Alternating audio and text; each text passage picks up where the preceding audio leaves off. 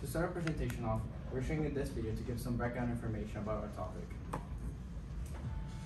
Most women love to shop, but did you know that female shoppers get charged more at the register than men?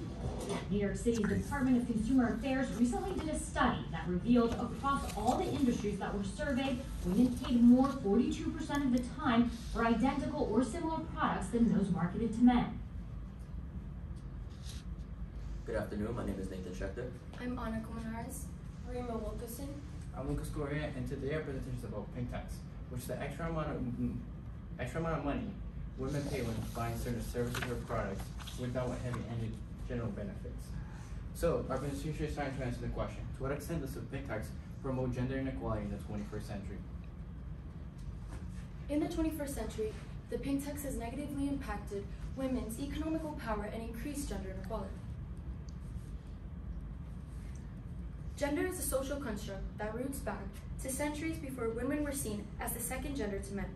People do not naturally act like a boy or act like a girl.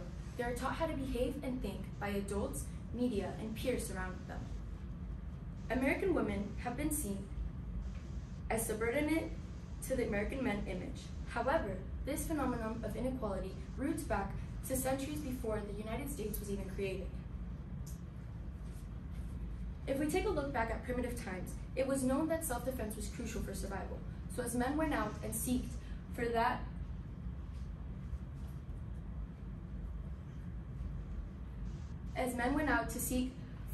defense and survival, women sought for their protection.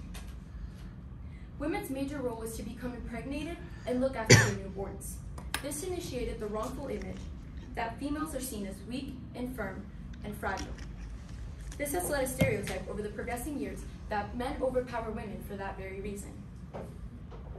Historical influences have brought a huge impact on the way society views females, so much so that it is consistently spreading to affect women in every aspect, specifically bringing to the world what we now know as the pink tax. As time went by, the issue Anna talked about of women facing minority group problems still stands today. Women get caught in this web of the pink tax because they feel the need to fit in the status quo. These are the different factors that lead to a consumer's intention when it comes to buying a product.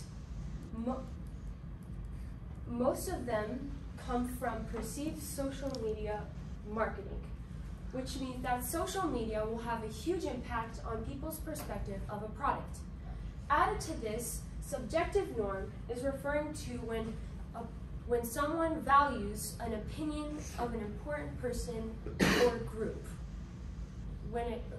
concerning a purchase and whether or not they'll approve. This value is also emphasized in this pie chart over here. The green and the purple stand for popular products and celebrity endorsing.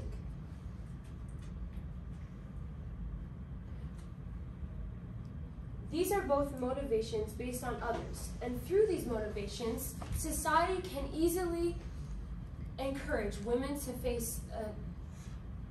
to buy higher priced products marketed for females only.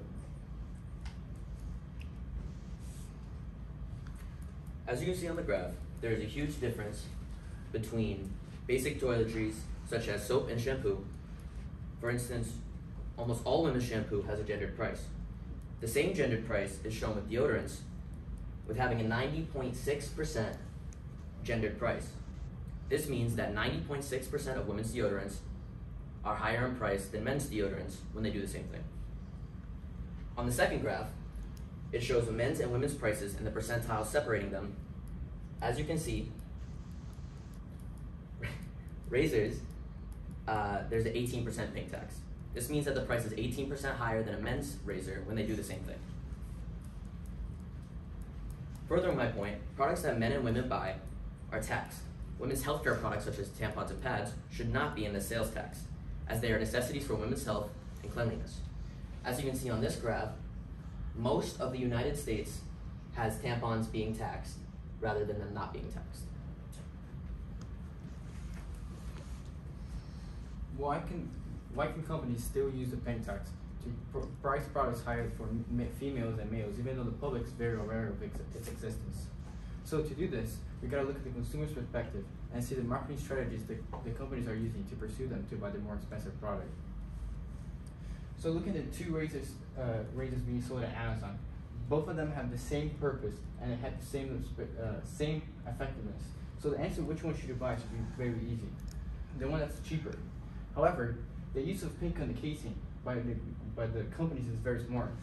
Pink is, I call it, more related to women because social norms say that women should use pink while males should use green or blue.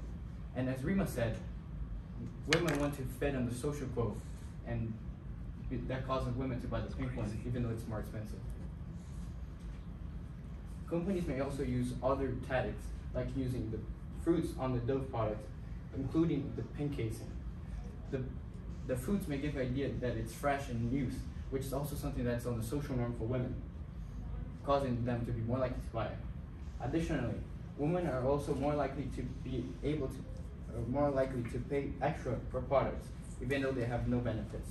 If you look at the two t-shirts on this picture being sold, the two shirts have basically the same color and basically the same design. However, the women one is way more expensive. And this happens because women are way higher in the social status by the social norms. This causes them to be forced to buy the more expensive one because they do not want to be judged for using men's products. Now that we have gone over the ongoing issue of the pink tax, let's talk about the solutions that the team came up with. Government intervention.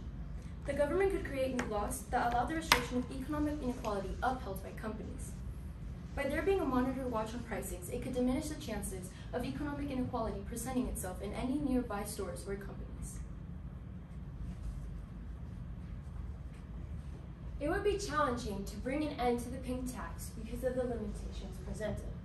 First, there would be company complaints, which would be an overload of negative responses to deal with. Next, we would need a workforce to regulate and monitor the companies and their products. We would also need high amounts of money to pay that workforce and to manage it.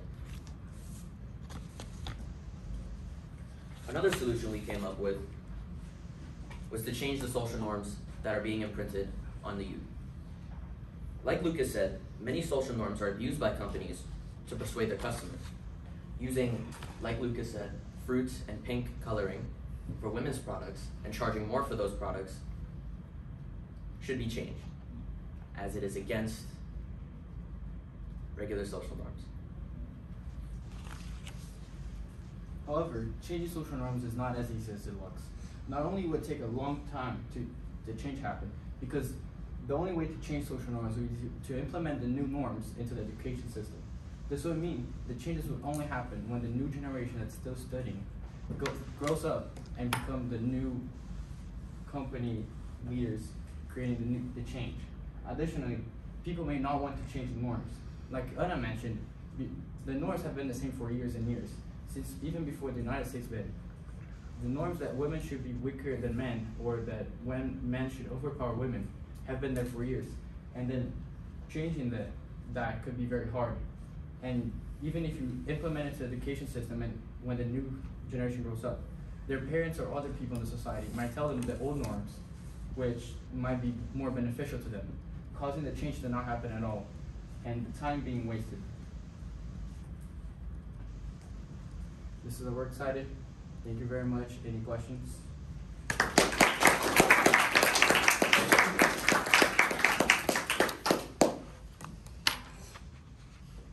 Nathan, we'll start with you. Nathan, if you had another team member, what perspective or limitations could they have reached that would have made a useful contribution to the project? If we had another team member, we would explore the mental health aspect of the pink tax.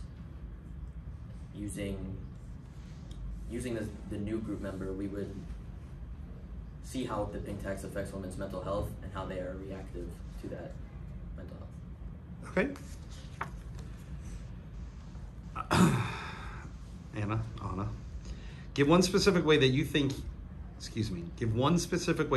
thinking changed as a result of Rima's findings. Because of Rima's findings, my perspective changed because of the extent of time. Since mine was historical influences, that was centuries ago when Romans were first. Can I start over? Yeah, go ahead. Can you repeat the question, please? Sure. So just give me a way that your thinking changed as a result of her findings. Okay.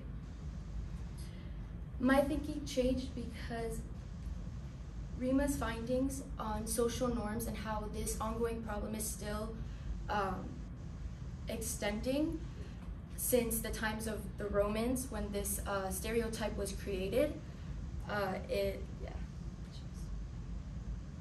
Okay, relax. Next up, Lucas. Describe an argument from one of your peers' individual reports that makes you think differently about the team's solution or conclusion. So we had two solutions, one being the government intervention and the other being changing social norms. Looking at Anna's perspective, in which social norms have been a thing from the past, since very long ago, that made me think, because initially, on my own RRR and research, I only thought the only solution was the government intervention. However, looking at her research, since the social norms have been the same for so long, changes of society happen, and changes to the social norms may need to happen as well. All right, last up. Rima, how did the group decide to include Nathan's perspective into your overall presentation?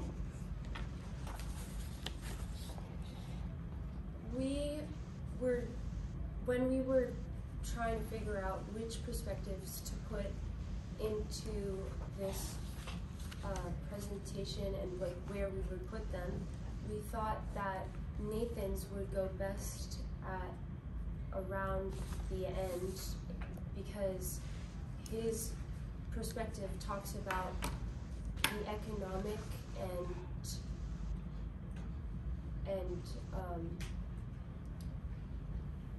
the economic reasons and economic side of the pink tax, which is what the pink tax is mostly about.